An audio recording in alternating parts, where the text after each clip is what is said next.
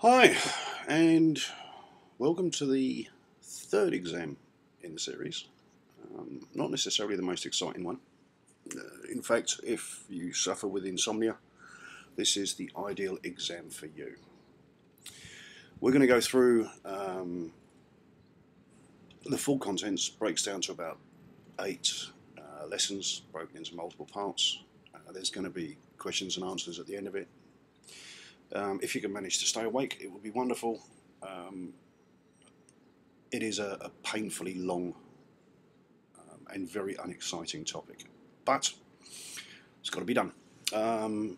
So we're going to go through, obviously, this first one, which will cover the general air law, then we'll go on to personal licensing, airworthiness of aircraft and aircraft equipment, general operating and flight rules, flight planning and prep, air traffic services, airspace and aerodrome and heliport laws, and emergency incidents and accidents. So that's how it breaks down. We are going to cover the core components, and it's based around the exam requirements, the same way that the exams are laid out. So there are various aspects broken down into points by which they measure effectiveness of learning. So in the various aspects, 4.2, 4.4, 4.6 is what we're going to cover for the general air law stuff in this first lesson. They can always be referred back to the books and the AIP Volume 1 for that relative information. So as I don't bore you, because this certainly will, we'll crack on. So 4.2 is the first component of the air law testing scenario, and so we'll start with the aviation legislation, and specifically 4.2.2, which describes the requirements to hold an aviation document, is laid out in the Civil Aviation Act 1990, Section 7. Section 7 goes through all of the very, very boring components for the requirements of an aviation document.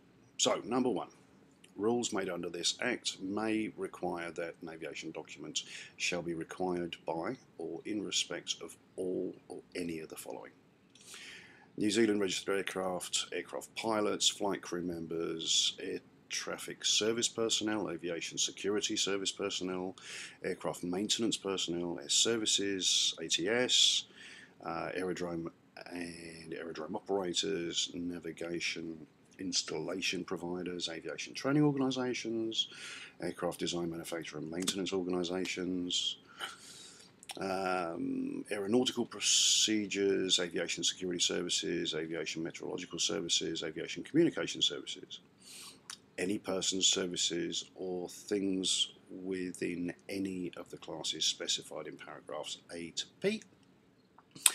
Such other persons, aircraft, aeronautical products, aviation-related services, facilities and equipment operated in support of the civil aviation system or classes of such persons, aircraft, aeronautical products, aviation-related services, facilities, equipment operated in support of the civil aviation system, as may, in the interests of safety or security, be specified in the rules. And it goes on. Any person who is an aviation examiner or medical examiner, the requirements, standards and application procedure for each aviation document and the maximum period for which each document may be issued shall be prescribed by rules made under this Act. And that Act is the Civil Aviation Act of 1990, Section 7. We've got through a fair bit already. Subject to any rules made under this Act, an aviation document may be issued by the Director for such specific period and subject to such conditions as the Director considers appropriate in each particular case. We will constantly go over how important the Director of the Civil Aviation Authority is, and we'll see how instrumental he is referenced in these acts. So just remember that the Director, any of the Director's nominees and police officers fall under pretty much everything to do with the civil aviation air law.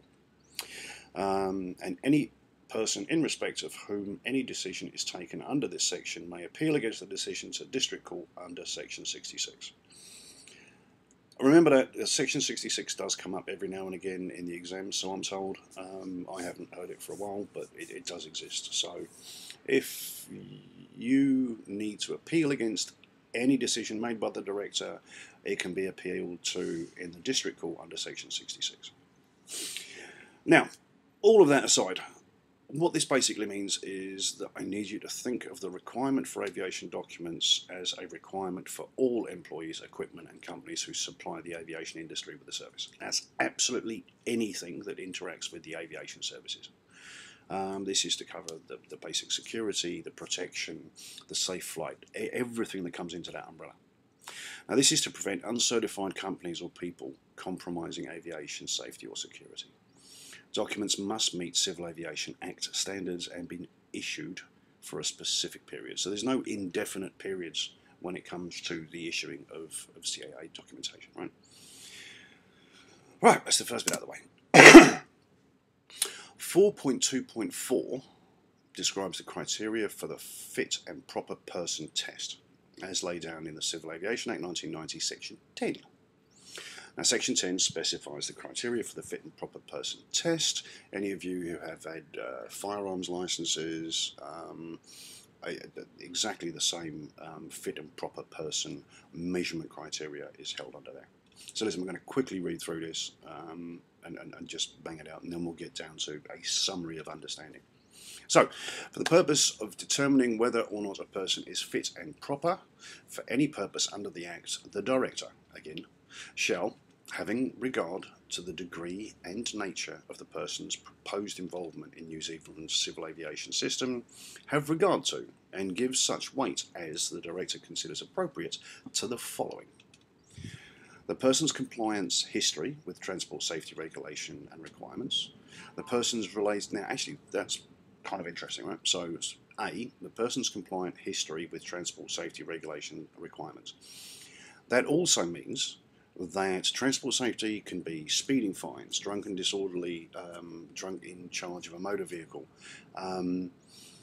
speeding, a culmination of speeding fines within a succinct period of time shows that you are not compliant with transport safety regulation requirements. Remember that. So that's one of the fundamental measurement sticks on how they regard whether you are a fit and proper person. B, the person's related experience, if any, within the transport industry, the person's knowledge of applicable civil aviation system regulatory requirements, any history of physical or mental health or serious behavioural problems. Again, anyone who's applied for a firearms licence, those same questions get asked for you at that point. Any conviction for any transport safety offences, whether or not the conviction was in New Zealand, in a New Zealand court, or the offence was committed before the commencement of this Act. Any evidence that the person has committed a transport safety offence or has contravened or failed to comply with any rule made under that Act. In the cases where a New Zealand AOC, with ANZA privileges applies, the person's compliance with the conditions specified in Section 11G4. Don't worry too much about that, that's not going to come up. That does come up later on in your commercial, but certainly not in your private. Continuing Section 10, the Director shall not be confined to consideration of the matters specified in subsection 1 and may take into account other such matters and evidence as may be relevant. The Director may, for the purpose of determining whether or not a person is fit and proper, do the following: seek and receive such information, including medical reports, as the Director thinks fit, and consider information obtained from any source. Subsection 1 applies to the body corporates within the following modifications, and I'll explain the body corporate later. Paragraphs A, B, C, D, E, F, G of that subsection shall be read as if they refer to the body corporate and its officers. Paragraph D of that subsection shall be read, and it just goes on. This stuff isn't actually material to the exam, but it's good for an awareness.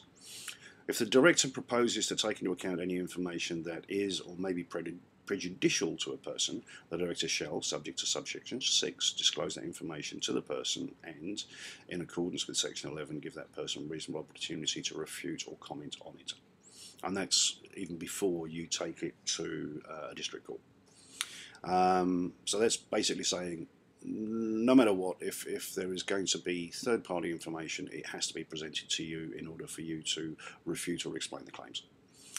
Nothing in subsection 5 should require the director to disclose any information, the disclosure of which would be likely to endanger the safety of any person. If the director determines not to disclose any information in reliance on subsection 6, the director must inform the person of the fact and non-disclosure thereof. And in the case of a non-disclosure to an individual or information about the individual, the information that he will have to inform the individual that he or she may, under the Privacy Act of 1993, complain to the Privacy Commission about the non-disclosure, and the provisions of that Act apply to the non-disclosure as if the following a request under that Act for the information withheld, the information had been withheld under section 27(1)(d) of that Act, and in any other cases, inform the person that the person may seek a review by an ombudsman of that non-disclosure under the Official Information Act of 1982, and the provisions of that Act apply to the non-disclosure as if following a request under that Act for the information withheld, the information had been withheld under section 60 of that Act. So what that roughly means, translating into logical terms, because that's all you're going to be able to relate it back to. You have to think that the director is able to consider any information he or she thinks may be relevant when determining if a person is a fit and proper person to hold a document under this Act. If this information is going to prejudice your application, the director must inform you so that you're able to comment or refute. The director does not have to disclose this information to you if it will endanger the safety of any person. Well, that's just a get-out-of-jail-free card for the director. However, the director has to let you know that he or she is or has considered information that will not be disclosed to you, and there is a process for you to follow to get access to that information, and that's under the Freedom of Information Act. You must maintain your fit and proper person status and inform the director if this changes, i.e. motor vehicle convictions, dangerous driving, drunk in charge, or anything that could affect your fit and proper person status. The onus is always on you to inform the director. Even when it comes down to returning your license, you have to return it to the director. He's not going to accept it, but it says within the Act that you have to return it to the director, his nominee, or a police officer. Right? So that's that catchment. But you must maintain it's your responsibility to maintain your fit and proper person status and inform the director if any of these things changes. All right. 4.2.6. Describe the duties of a pilot in command as laid down in the Civil Aviation Act 1990, section 13 and 13A. S13, duties of the pilot in command, which will be you once you pass. So, the pilot in command of an aircraft shall be responsible for the safe operation of an aircraft in flight, the safety and well-being of all passengers and crew, and the safety of cargo carried, and have the final authority to control the aircraft while in command, and for the maintenance of discipline of all persons on board, and, subject to section 13A, be responsible for the compliance with all relevant requirements of this Act and regulations and rules made under this Act. Now, that's highlighted for a reason. You can get questions like this coming up on the exam. And it will basically say the pilot in command of an aircraft shall do what. So those are the things that you're responsible for. Please remember section 13A under this particular subject. So be responsible for compliance with all relevant requirements of this Act, regulations and rules under. So the responsibility is for you to A, know and understand the law and what you're responsible to be able to make compliance thereof. Right. 4.2.8 describes the responsibilities of a licence holder with respect to changes in their medical condition as laid down in the Civil Aviation Acts 1990, section 27. And 27, section C, it covers the changes in medical condition for a licence holder. And this is a very, very common question. So be aware of it.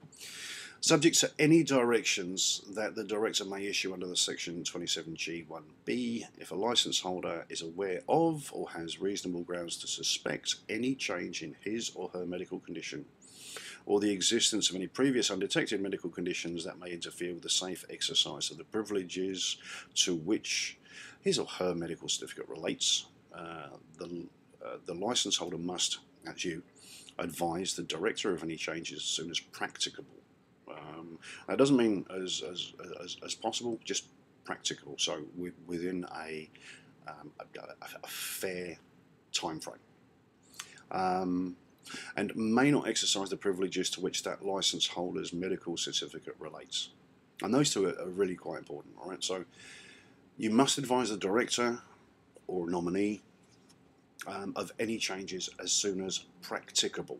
Not as soon as possible or immediately, as soon as practicable.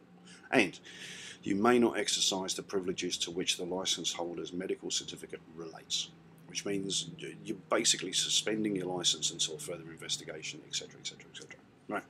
Subject to any directions that the director may issue under section 27G1B, if an aviation examiner or medical examiner or operator is aware of or has reasonable grounds to suspect any change in medical condition of that licence holder, or the existence of any previously undetected medical conditions in the licence holder that may interfere with the safe exercise of the privileges to which the licence holder's medical certificate relates, the aviation examiner, medical examiner or operator must advise both the licence holder, that's you, and the director of the change as soon as practicable. The General Directions and Emergency Directives, which is the 27G, 1B, the director may, by notice in the Gazette, issue general directions in relation to providing exceptions for temporary medical conditions to the reporting requirements set out in 27GC. So, if you notice any changes in your medical condition or suspect that your medical condition has changed, you must advise the director as soon as practicable. If you're AME, medical examiner or operator, the company you work for, if you're working within the industry, but otherwise just basically anyone that holds office or relational terms back to comment on your state of mental health, physical health, whatever, they need to make that aware.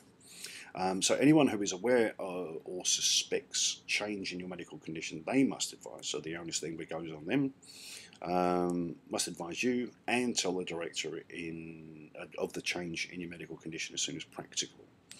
Section 4 and 5 under this part guard the AME against criminal proceedings, the operator against criminal proceedings, but by the same token it makes them responsible for those actions. Section 27G1B states the director can make exceptions for temporary medical conditions so that they are not having to be reported. So if there's a wide outcry of the flu, he can just call that out in the Gazette. Look, it's been tested, and we're relatively happy from a CAA perspective. That's 4.2.6. 4.2.10. Describe the responsibilities of a licence holder with respect to the surrender of a medical certificate as laid down by the Civil Aviation Act 1990, Section 27. Revocation, suspension, amendment and surrender. If the director has reasonable grounds to believe that a licence holder may be unable to exercise safely the privileges to which the licence holder's medical certificate relates, the director may, by written notice to the licence holder, suspend any medical certificate issued, and this is generally in relation to a third party going back to the director and going, hey, I don't think he's fit. Or impose an amendment, impose or amend any conditions, restrictions or endorsements on your certificate. Most of you are going to have like a clean, unrestricted Class 2 medical certificate. It says, look, you're fine and dandy to go fly. But if you've got some kind of myopathy in your eye, suddenly it just comes out of nowhere, you need to wear glasses, you can get that exception added to your Class 2. So it says, yes, you can fly, but under these conditions. and so they can be endorsed on your medical certificate to the licence holder. If the director has reasonable grounds to believe that the licence holder is unable to exercise safely the privileges to which the licence holder's medical certificate relates, the director must, by written notice to the licence holder, suspend medical certificate issued to the licence holder, revoke any medical certificate issued to the licence holder, and impose or amend any conditions, restrictions, or endorsements on that medical certificate issued to the licence holder. A person who has had his or her medical certificate revoked, withdrawn, or suspended, or who is disqualified from holding the medical certificate for the specified period must surrender that medical certificate to the director, a person authorised by a director, or a constable. So, highlighted for a reason. You need to make sure that you surrender the medical certificate to the director, a person authorised by the director, or a constable. Constable being a warranted sworn officer of the law, all of which they know what to do with. But that is a very, very common question, and they are testing 4.2.10, 4.2.6, and 4.2.12 as well. Right, 4.2.10 continued. If the director issues a notice under the section, the director must also, if practicable, notify any aviation document holder affected by that notice. So if you were a commercial pilot, you would have to inform your boss by notice. And other than the licence holder, if the director is reasonable, considers it necessary for reasons of aviation safety and security, and may notify any other affected aviation document holder. Any licence holder may return his or her medical certificate to the director and ask the director in writing to cancel the medical certificate. So you're throwing in the cards, I'm not going to be fit to fly for the rest of my life, so cancel it, it's all good. And if a licence holder asks the director to cancel his or her medical certificate, the director must cancel that and update the register of current medical certificates. So, broken down in English. Once the director is informed of your medical condition, the director can suspend, revoke, or impose restrictions on your medical certificate. Now, this depends on the advice the director receives in regarding if your medical condition is going to affect your ability to operate safely. And if revoked, withdrawn, or suspended, you must surrender that medical certificate to either 1. The director, 2. Person authorised by the director, or 3. A sworn police officer. And if the director revokes, withdraws, or suspends your medical certificate, he must notify any aviation document holder of this action, i.e. he informs your work if you're commercial, or the Aero Club, or anyone else that may be affected. Again, covers his ass. Alternatively, you can return your medical certificate to the director and ask in writing for it to be cancelled. Hooray! 4.2.12. Describe the responsibilities of a licence holder with respect to safety offences as laid down in the Civil Aviation Act of 1996 and 43 and 44. So 43, endangerment caused by the holder of an aviation document. Every holder of an aviation document commits an offence who, in respect of an activity or service to which the document relates, does or admits to any act or causes or permits any act or omission, if the act or the omission causes unnecessary danger or any risk of danger to another person or property. Every person who commits an offence against subsection 1 is liable on conviction to conviction. In the case of an individual, it will be an imprisonment of a term not exceeding 12 months or a fine not exceeding $10,000. Please remember that does come up every now and again. In the case of a body corporate, the fine cannot exceed $100,000, and the provisions of this section shall be in addition to and not in derogation, so in derogatory terms, of any relations or rules made under this Act. 43A. Operating an aircraft in a careless manner. Every person commits an offence who operates any aircraft in a careless manner. Any person who commits an offence against subsection 1 is liable for, in the case of an individual, so careless, $7,000, and endangerment or dangerous, $10,000. All right. So remember that, because both of those questions could come up simultaneously in the exam. And in the case of a body corporate, to a fine not exceeding 35,000. So,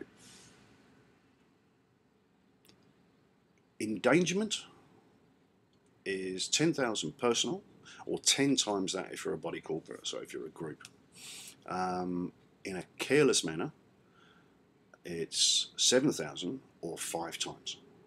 So it's a lesser charge, so it's a lesser fine. Just remember that and try and keep that in your head. So 10,000 for endangerment, 7,000 for careless, and it's 5 times for careless and 10 times for endangerment. Remember that, you should be fine.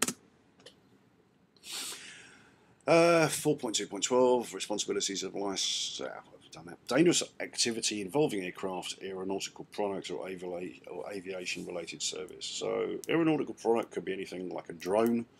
Aircraft, you're fully aware of that is. An aviation related service is just a catch-all for anything else. So every person commits an offence who operates and maintains or services or does any other act in respect of any aircraft, aeronautical products, or aviation related service in a matter which causes unnecessary danger to another person or property. Every person commits an offence who causes or permits any aircraft, aeronautical products, or aviation related service to be operated, maintained, or serviced, or causes or permits any other act to be done in respect of any aircraft, aeronautical products, and so you'll keep hearing aircraft, aeronautical products, and aviation relations service. It's a catch-all to make sure that there's no loopholes that people can fall through. Every person who commits an offence against subsection 1 or subsection 2 is liable on conviction to, in the case of an individual, imprisonment for 12 months or a fine not exceeding 10,000, or in case of the body corporate, 10 times that, 100,000. So again, it's an endangerment, so it's 10 or 100 if you're a body corporate. The provision of this section shall be in addition to and not in derogation of any regulations or rules made under that Act. 43, endangerment. 44, dangerous activity involving. So, as a pilot or as a person/company that holds any aviation document, e.g. the right to fly or maintain aircraft, so your mechanics just as much as risk. If you do anything to cause unnecessary danger to any other person or property, you are committing an offence and can be personally fined up to 10,000 and sent to prison for up to 12 months. A body corporate can be fined up to 100,000, 10 times, operating an aircraft in a careless manner, i.e. deliberately flying low over a ride-on lawnmower or on the aerodrome that you're operating out of, entering a low-fly zone, or entering or exceeding a low-fly zone without agreement. It's an offence and can lead to a personal fine of up to 7,000, or if it's a body corporate, 5 times that. Right, cool. Definitions. These are wonderful. Perfect bedtime reading if you're really not sleepy, because this is better than sheep. Car Part 1, unless otherwise noted, states the definition of A, an accident. So an accident means an occurrence that is associated with the operation of an aircraft and takes place between the time any person boards that aircraft with the intention of flying and such time as all such persons have disembarked and the engine or any propellers or rotors come to rest. So, by the time you get in a plane, the engine doesn't have to be running or anything like that. By the time you get in a plane, you are then pilot in command, so your responsibility clock starts there. And the moment any prop, rotors or engines have ceased, that is your time frame. Now, if a person so the definition of an accident, a person is fatally or seriously injured as a result of being in the aircraft. Of course, if it's in the aircraft and you're pilot in command, then ultimately they're your responsibility. Or direct contact with any part of the aircraft, including any part that's become detached, so anything that falls off from an aircraft, or direct exposure to jet blasts, except when the injuries are self-inflicted or inflicted by other persons, or when the injuries are to stowaways, so people that you weren't aware of, hiding outside the areas normally available to passengers and crew. So anyone that you knowingly carry, they are your responsibility at any given time. Anyone that you don't know,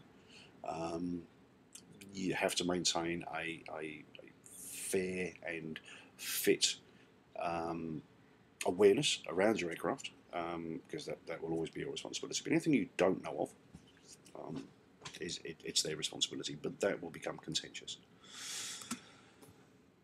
The aircraft sustains damage or structural failure that adversely affects the structural strength, performance, or flight characteristics of the aircraft and would normally require major repairs or replacement of the affected component. So if you're aware of something falling off or not working properly, again, your responsibility, you've been aware.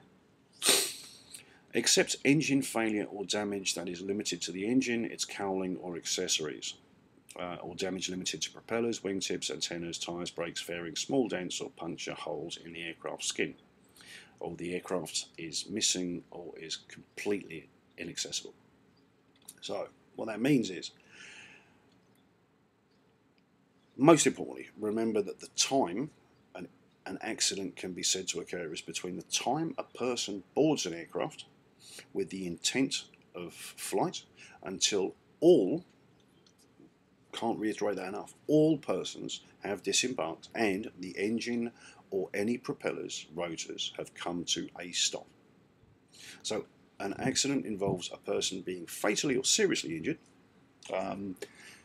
chipped nail, nosebleed, especially for helicopter pilots, so anyone flying over 600 feet as a helicopter pilot is susceptible to nosebleeds. So this can be persons inside the aircraft, some hit by any part of an aircraft, or someone exposed to a jet blast. Note the exceptions. If injuries are self-inflicted, inflicted by another person, so passenger A smacks passenger B, or due to being a stowaway on the aircraft, an accident is not said to have occurred. This absolves the pilot in command of any liability. But most importantly, time of an accident can be said to occur between the time a person boards an aircraft with the intent of flight until all persons have disembarked and the engines and propellers, rotors, etc. have come to a stop. All right, very, very important, very common question. 4.4, more definitions. The Act means the Civil Aviation Act of 1990.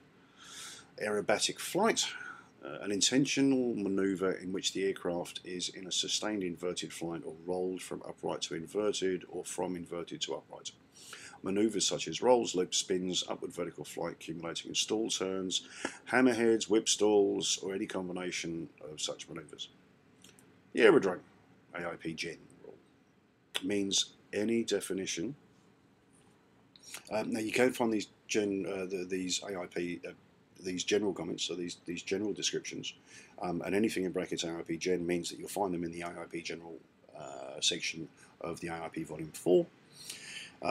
So if you do get these questions, you're not unsure, flip open your Volume 4 because you're allowed to take that in, and go to the general part, find the descriptions, and you've got your reference point. So aerodrome can be found in the AIP Gen. There's a definition: area of land or water intended or designed to be used either wholly or partially for the landing, departure and service movement of aircraft. Includes any buildings, installations and equipment on or adjacent to such an area used. Aerodrome elevation can also be found in the AIP Gen. The elevation is the highest point of the landing area.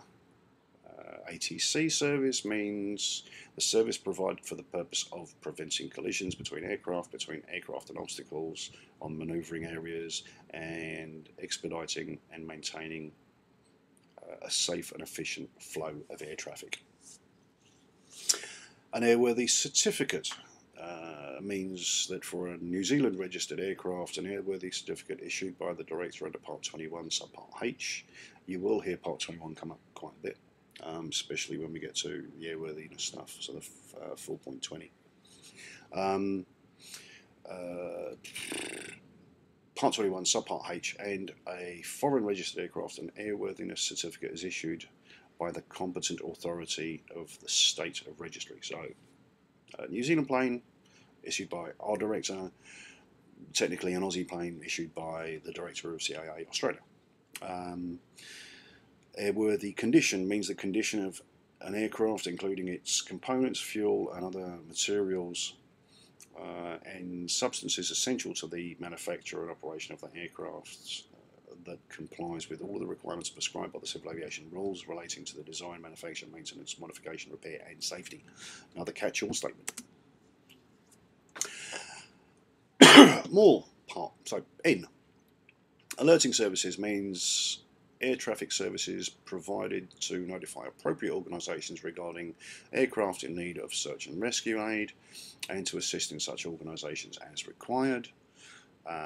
Altitude means the vertical distance of a level, a point, or an object considered as a point measured from mean sea level. Apron. Again, you can find the definition of apron in the AIP Gen. It means a defined area on a land aerodrome intended to accommodate aircraft for the purpose of loading or unloading passengers or cargo, refueling, parking, and maintenance. ATC clearance means an authorization from an aircraft to proceed under conditions specified by air traffic control. ATC instructions means that a directive issued by ATC for the purpose of requiring a pilot to take a specific action. An aviation event, all of that comes under Part 91, means an event to be conducted below the minimum safe heights prescribed under Part 91. That is, air show, or practice for an air show, air race or practice for an air race, aerobatic competition, aerobatic training or practice. AWIB service means automated broadcast of an aerodrome and weather information provided specifically for the facilitation of aviation and for the avoidance of doubts. An AWIB service is not an air traffic service. It's completely different. Basic weather report means a verbal comment in support of aviation describing any of the following current weather conditions observed at a particular place or airspace. So wind direction and strength, mean sea level air pressure, air temperature, weather conditions, and cloud cover. A ceiling, again, a very common one, means the height above the ground or water of the base of the lowest layer of cloud below 20,000 feet, covering more than half the sky. I'll say that again. The definition of a ceiling means the height above the ground or water of the base of the lowest layer of cloud below 20,000 feet, covering more than half the sky, so 4 octaves or more. Again, highlighted because it's a very common question. Controlled flight means any flights that is subject to an ATC clearance. Cost sharing flight means any flight that is performed solely for the carriage of persons where the flight is not advertised to the public, crew members receive no payment or other reward for their services, and the person carried by the aircraft, including the crew members, share equally in the cost of the flight. No, no payment or other reward is required of a person on the flight other than the specifics in subparagraph 3. And, for the avoidance of doubt, a cost-sharing flight is not an operating for hire or reward. Cross-country flight means a flight which extends more than 25 nautical miles in straight line distance from the centre of the aerodrome of departure. So, at a 25 nautical mile radius, you can fly that under your normal solo conditions or anything else, but you can't do it unless you've got your cross-country component of your PPL licence. Dangerous goods means articles or substances that are capable of posing risk to health, safety, property, or the environment, and are listed in or classified in accordance with the ICAO's technical instructions for the safe transport of dangerous goods by air. Have properties that would result in the articles of substances being classified as dangerous goods under the ICAO's technical instructions for the safe transport of dangerous goods by air. Day means the hours between the beginning of morning civil twilight, MCT, which is when the centre of the rising sun's disk is 6 degrees below the horizon, and the end of evening civil twilight ECT, which is when the centre of the setting sun's disk is 6 degrees below the horizon. Again, you'll see those quite commonly. You'll see them in your FRTO exam. You'll also see them in the air law exams. Dual flight time means flight time during which a person is receiving flight instruction from an appropriate licensed and rated pilot aboard a dual-controlled aircraft. That's mostly specific to your logbook entries and stuff like that. Emergency locator transmitter means the equipment that broadcasts a distinctive signal on a designated radio frequency that is monitored to facilitate a search and rescue operation. Final reserve fuel means that the minimum quantity of fuel required to provide a margin to secure the safe completion of a flight in the event of an unplanned manoeuvre or manoeuvring in the vicinity of the destination, or an alternate or suitable aerodrome the case may be, and as the case may be, and in ordinary circumstances remains on board until completion of the landing. Fit and proper person, my God, we've done that to death, but means a person who satisfies the fit and proper person test specified in the Act. Flight Information Service means ATS provided for the purpose of giving advice and information intended for the safe and efficient conduct of flights. Flight Manual means a manual associated with a certificate of airworthiness containing limitations within which the aircraft may be considered airworthy, and instructions and information necessary to the flight crew members for the safe operation of that aircraft. Flight Plan means specified information that is required under the rules to be provided to an ATS unit or to the flight following service regarding an intended flight or portion of a flight of any aircraft. Flight time means the total time from the moment an aircraft first moves for the purpose of flight until the moment it comes to rest at the end of that flight, including all associated pushback, taxi, and subsequent holding time. Height means the vertical distance of a level, a point, or an object considered as a point, measured from a specified datum, and includes the vertical dimensions of that object. Hover taxi, that's mainly helicopter stuff. Instruction to helicopters to proceed at a slow speed above the surface, normally below 20k or a good walking pace. 20 knots, and in ground effect. So you have the ability to drop without killing yourself and not too fast that you could kill others. An incident means any occurrence other than an accident that is associated with the operation of an aircraft and affects or could affect the safety of an operation. Landing area, again you'll find that in the IAP Volume 4 under General. That part of the movement area intended for the landing or taking off of aircraft.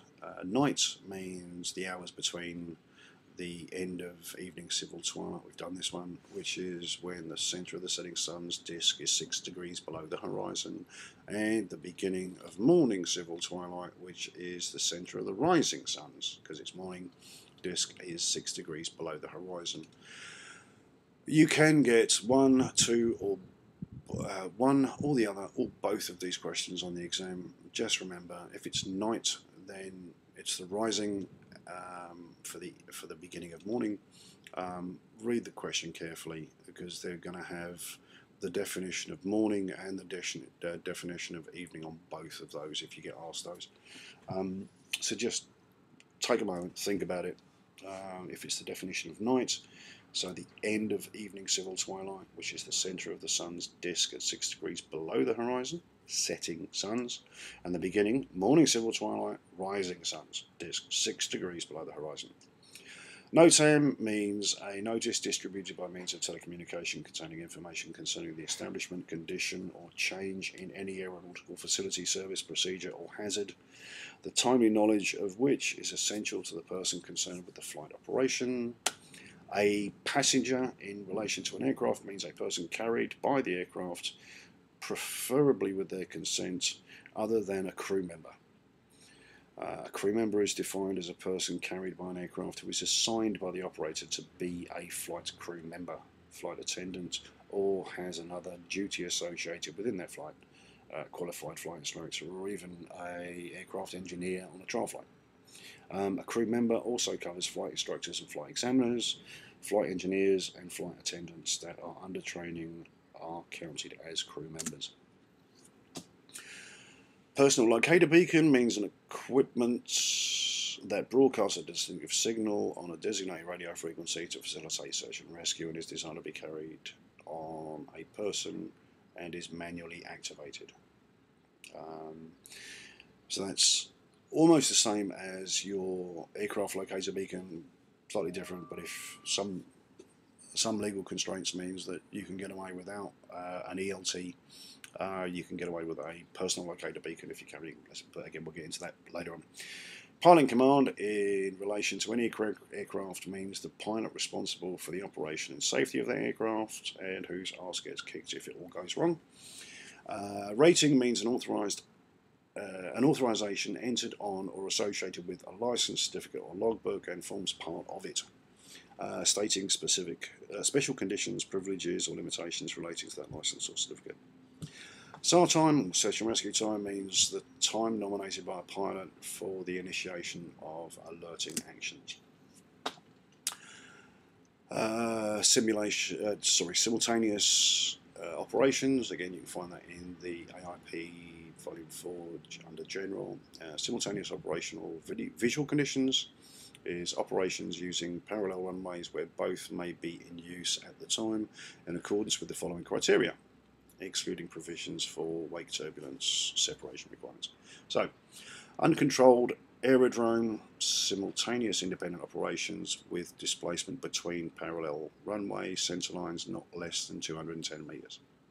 Controlled aerodrome, aerodrome control service on watch.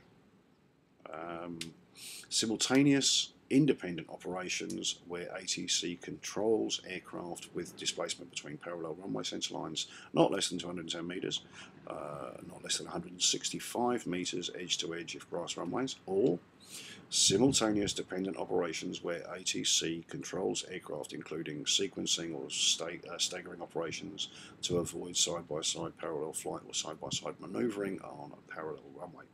Or simultaneous segregated operations is where ATC controls aircraft departures on one runway and aircraft arrivals on a parallel runway. God, I hate that one. Takeoff weight means the weight of an aeroplane at the commencement of the takeoff run and includes everything and everyone carried in or on the aeroplane at the commencement of the takeoff run. Threshold, which is listed in CAR 123.3, means that point where a 1 in 20 obstacle-free approach surface intersects with the runway surface. Technical instructions means the ICAO document 9284, technical instructions for the safe transport of dangerous goods by air, approved and published by a decision of the Council or the International Civil Aviation Organization under Annex 18 of that convention. Type, in relation to the licensing of aviation personnel, means all aircraft of the same basic design, including all modifications thereto, except those modifications which result in a significant change in handling or flight characteristic. Or, in relation to the certification of an aircraft engines or propellers, means those aircraft engines or propellers which are of similar design. Unicom service means a ground radio communications service and an aeronautical mobile service providing local aerodrome information for the facilitation of aviation. Or for the avoidance of doubt, a Unicom service is not an air traffic service. And they go on. VFR flight means a flight conducted in accordance with the visual flight rules, vicinity of an aerodrome, an area around an aerodrome where aircraft carry out maneuvers associated with entering, leaving, or operating within that aerodrome traffic circuit. Visibility means the ability to determine by atmospheric conditions and expressed in units of measurement to see and identify prominent unlighted objects by day and prominent lighted objects by night. VMC means meteorological conditions expressed in terms of visibility, distance from cloud and ceiling equal to or better than specified minimums. and visual reference, continuous reference to the terrain, land and water. So definition notes. Under Part 91 there are many more definitions that are not labelled as syllabus requirements. Whilst learning these definitions is important to assist your understanding of the legal wording used in air law, you will only be asked 1 or 2 questions of definitions that we've just covered. So you cover those, you're pretty safe. If you get an exam and you look at a question and you go, oh Christ, I can't remember that, first of all check the AIP Gen under abbreviations, just in case it's covered there. Most of these are logical, it's just the way the exams are written that really try to screw you up. Right.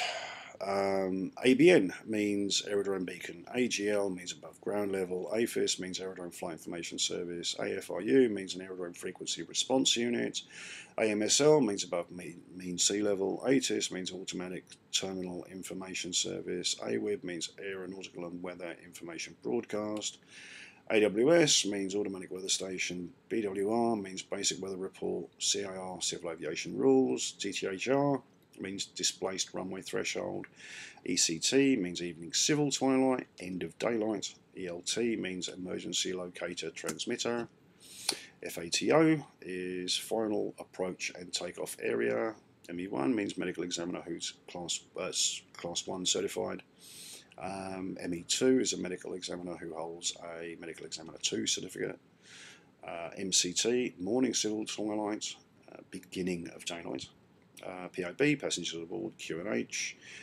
is an altimeter subscale setting to obtain elevation on the ground. TALO means touchdown or liftoff area. TLOF means touchdown or liftoff area too. VFR means visual flight rules. VPC means visual planning chart. Abbreviation notes. Again, just a few of the many aviation abbreviations, and these are the only abbreviations required for the PPL Air Law syllabus. These can be found Part 91 and AIP Volume 1. You do get some that are in Volume 4, but don't worry too much about it. If you're doing your helicopters, then FATO, TALO, TLOF, the rest you both need to know. Not huge difference in the air law exam between helicopters and fixed, but there are some discrepancies. All right. Right. Thank God we've got past lesson 1, part 1. Now you're starting to see the joy that we've got coming when we do the rest of the lessons and parts. So, what do you remember? What are the requirements if you notice a change in your medical condition which will affect your ability to safely exercise the privileges of your license?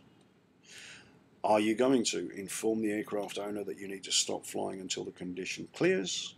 Notify your local aero club and continue to fly? Advise the director as soon as possible, continue using the license as required?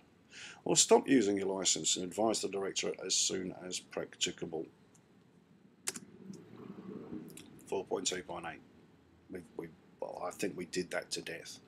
That was my mistake actually, because it should say director as soon as practicable, because it's the definition of terms outlined in the Air Law 4.2.8. So just remember, if you see practicable, it's probably going to be the right answer. If you see possible, it's probably not going to be the right answer. They make a great deal of effort in being able to identify the difference. If asked to surrender your medical certificate, who should you give it to? The director, a police officer, or anyone authorised by the director, or all of the above. You should have selected D, a person who has had his or her medical certificate revoked, withdrawn or suspended, or who is disqualified from holding a medical certificate for a specified period must surrender the medical certificate to the director, a person authorised by the director, or a constable, police officer, or sworn officer of the law. Which section of the CAA 1990 states the responsibilities of licence holders with respect to safety offences? Section 1, Section 43, Section 61, or Section 91? Section 43. 4.2.12 describes the responsibilities of a licence holder with respect to safety offences as laid down in the Civil Aviation Act, Section 43 and 44. If you operate an aircraft in a careless manner, what is the maximum individual fine you could receive? $7,000, $35,000, $70,000, or $100,000? Starting to feel like Jeopardy. You should have had $7,000. Operating an aircraft in a careless manner. Every person commits an offence who operates an aircraft in a careless manner. Every person who commits an offence against this subsection, in the case of an individual, is fined not exceeding $7,000, or in the case of a body corporate, 5 times that, for a fine of $35,000. Ram it home, these are very, very common questions. Between what time is an incident associated with the operation of an aircraft said to have occurred? From when the crew arrive at work until they have shut down and finished for the day? From engines starting until engines having stopped? Between passengers boarding until all persons have disembarked and engines, propellers and rotors have stopped? From the time any person boards that intends on flying until all persons have disembarked and engines, propeller, rotors have stopped. So you guessed it, it's between C and D. If you need to, reread the question. But there is a key giveaway, and that's the word flying. Accident means an occurrence that is associated with the operation of an aircraft and takes place between the time any person boards the aircraft with the intention of flying and such time as all persons have disembarked, engines, propellers and rotors have come to rest. What is the definition of ceiling? The highest layer of cloud that covers the whole sky. The highest layer of cloud covering more than half the sky but below 20,000 feet. The lowest layer of cloud that covers the whole sky. The lowest layer of cloud covering more than half the sky below 20,000 feet. Yep, you guessed it. D. Ceiling means the height above ground or water of the base of the lowest layer of cloud below 20,000 feet covering more than half the sky. Which of the following statements is incorrect about cost sharing? A flight not advertised to the public. One where crew receive no payment or reward for their service. Operating an aircraft for hire. Splitting the cost of the flight evenly between passengers and crew. Operating an aircraft for hire. Again, freaky little questions. Reread the question if you're starting to think it sounds too good to be true. So, conditions. The flight must not be advertised to the public. The crew members receive no payment or other reward for their service. The person carried by the aircraft, including the crew members, share equally in the cost of the flight. No payment or other reward is required of a person on that flight other than the specified in subparagraph 3. And for the avoidance of doubt, cost-sharing flight is not an operation for hire and reward. How far from your departure aerodrome does a flight have to be to become a cross-country flight? 10 nautical miles, 20 nautical miles, 25 nautical miles, or 50 nautical miles? You've got to get this one. Car Part 1, unless otherwise noted, cross-country flight means a flight which extends more than 25 nautical miles in a straight line distance from the centre of the aerodrome of departure. What's the definition of height? How high up are you in relation to a point off the ground that you've nominated? The vertical distance of a level, a point, or an object considered as a point measured from mean sea level. The vertical distance of a level, a point, or an object considered as a point measured from a specified datum. The vertical distance of a level, a point, or an object considered as a point measured from your aircraft. key here is datum. When it comes to height, it's datum. Altitude is from mean sea level. Height means the vertical distance of a level, a point, or an object considered as a point measured from a specific or specified datum and includes the vertical dimensions of that object.